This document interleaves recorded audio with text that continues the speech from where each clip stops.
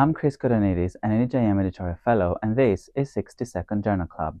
Transthyretin amyloidosis with cardiomyopathy is a progressive, fatal disease caused by misfolded transthyretin protein that accumulates as amyloid fibrils, leading to cardiomyopathy.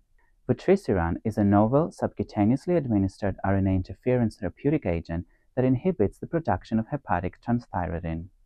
In the HELIOS-B trial, 655 patients with transthyretin amyloidosis with cardiomyopathy were randomly assigned to receive either vutrisiran or placebo.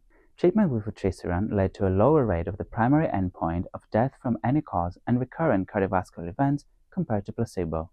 A benefit with vutrisiran was also observed with respect to the Kansas City Cardiomyopathy Questionnaire scores and New York Heart Association class at 30 months. In exploratory analysis, NT-proBNP levels remained stable in the vutrisiran group but steadily increased in the placebo group. The incidence of adverse events was similar in both groups.